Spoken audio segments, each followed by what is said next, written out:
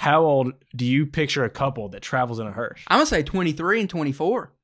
You think it's a young couple? Yeah, unless they are a retired hearse people, hearsewoman, and they just had an old funeral home that they shut down because then they have it left over. Then I'm going to say first guess 22, 23, right around there. Second guess 90. So there's no in between, though. No. They can't be 45. I don't think so. I don't think so either. No. When I saw it, though, I was definitely like some 65-year-old hippies just rebelling and hitting the coast. What we got? Okay. Impressively enough, let's see if we can pull it up here. All right. Yep, we can do it. We can do it. 24 and 31. They're 20. A couple, yeah. See, I was thinking of younger people because I was like, listen, they're younger. Maybe they're fresh out of college, which is a pretty good chance. They're like, listen, I got a degree in communications. What am I going to do with it? Nothing, because there is no jobs in communications. So they're like, let's just buy a Hearse for like $1,500. Get that T out of there. I don't see it. I want to know how you spell this word. Look at the title. Convert a Hearse. The Grim Sleeper. Hearse. Hearse. And that's how it's going to be. It's Hearse. Okay. I don't even know much about it, but looking at the picture, I've got a dog too. I'm not surprised. It's a family vehicle. Family vehicle now. Wait, is that in Europe? Yes. Okay. What else you know about these that maybe we should know? Okay. I have been to a funeral. Yeah. And I've seen inside a hearse. And I've got to say, they're good. They've got wheels on the back. All your luggage and stuff like that, so mobile.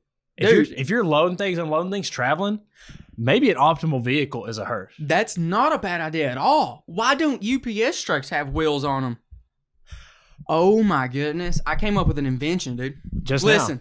UPS truck, FedEx truck, I'm not going to be specific. We'll even do, what's that one? DHL. We'll even say that. We're trying to be neutral, whatever.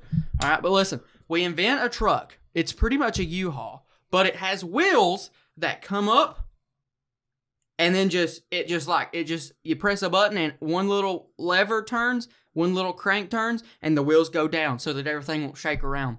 So that's in the hallway, right? So you turn them off when you're walking back to get the packages. When you're unloading the packages, you say, or even if you want to do manual, it's cheaper. The wheels come up, you set them in the hallway, slide them out. Set it off the truck into the hallway, you slide it out. I don't know how familiar you are with FedEx trucks. Mildly. Yeah, I've been in one. But do you see what I'm talking about? Because that's something. I mean, that's what a dolly does, though. Yes. Yes. But you don't have to have one. But a dolly's more useful because when you get off the truck, you still have the wheels. I think we should move into beta testing. Okay. So, dude, they made it, and they're nice. I wonder what kind of mattress that is. I bet that. I wonder if it's a nice mattress. You know, that makes a big difference. Oh my gosh, I got a story. You probably don't know this. By the way, he knows nothing about outdoors. I'm just going to say that, and I'm pretty confident in it too. But I've been outdoors before. There is a YouTuber channel called Seek One that actually oh, never mind. They bought a limo and used it to haul deer and stuff. Okay, my next question. I think a hearse would be better. If you are going to road trip, what's the optimal vehicle? All right, and don't say an RV because that's easy. No, I don't think it is. Oh, listen, you seen those vans? That's pretty much a U-Haul, like an F450.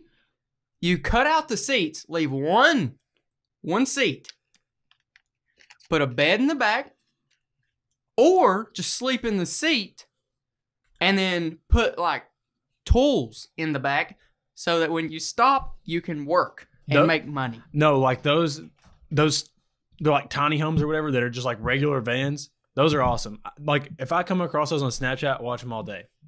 Those are awesome. Like the Mercedes van RV. That's way better than an RV could ever be. Yeah. Probably a lot cheaper on gas, and you can drive it through a McDonald's parking lot. And they're not super tall, so you can put stuff on top. They are regularly sized. Yeah. So I'm down for RV those. industry, we're coming for you. FedEx truck industry, I'm coming for you. There's a lot of industries. Okay, that's the first part of the question. So you got your new van that you've created. Oh wait, that wasn't. Yeah. Where are you gonna road trip it at? Oh, Where's this going? Is this the Midwest? You gonna take a road trip to Hawaii? I would first say Midwest. I mean, no, I'm not saying Midwest. I'm saying Midwest. There's nothing there, so that's off the list. What are you gonna do? Go look at corn. Look at corn, wheat. You've been fooled. Mainstream media's got to you. That's where everything is, and that's why they don't tell you that anything's there, so it doesn't get touristy. What is there? I can't tell you either because they don't tell me, but I know. There's just some in Midwest. I can tell you right now, there's not much. But that's what I told you. That's not the truth. I'm not saying I'm lying. Everybody check out the upcoming KG Midwest road trip podcast. Yeah, in my new F450. But yeah, I mean, honestly though, out of all the vehicles that you could modify into actually serving a decent purpose, a Hearse is a pretty good one because I guarantee they're not expensive. That's probably fair. And I guarantee they've not been put the miles on them. Imagine getting a Hearse that has a ton of miles on it. You know how many people that equals up to being, They didn't even pay $5,000 for this. Oh my gosh. And it was already made like this. And it was already customized. Somebody missed out because they already made this and was living in this, and they didn't get a news article about them. That's rough. That is true because they bought it already converted. Dang. They didn't have a YouTube channel. It's sad.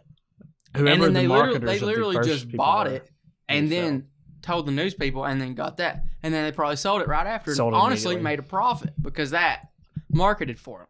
They created the market. I'm telling you, dude, Facebook Marketplace, that's literally just the place to be nowadays. Except we posted chickens on there and they took it down because apparently you're not allowed to sell animals. It's insane. They're not animals though. They're tools. Chickens. And food. They're a lot of different meanings, a lot of different people. Yeah. They're a machine. But a school bus. Have you ever seen like those tailgating party bus things like converted, and it's like basically just like a hangout in a bus? They're so big. Yeah. They're huge. It's like a tour bus though. I mean, it basically is an RV, just with more windows. Yeah. And more floor space if you don't fill it up. It's modular. It's the word of the day, modular. But when you park, most RVs and campers, they expand. So you get more space through that though too.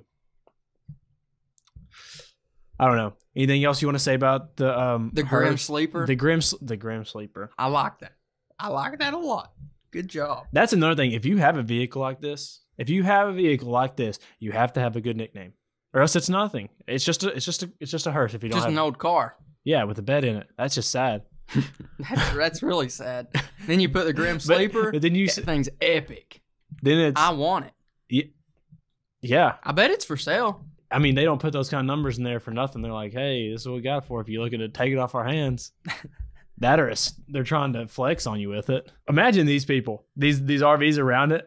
You just pull up and you see just a tent on the side of a Hearse. That's just a tent. That's just a tent squatted up on the side of it. Yeah. If you want to see the full podcast, click the first link in the description and check it out.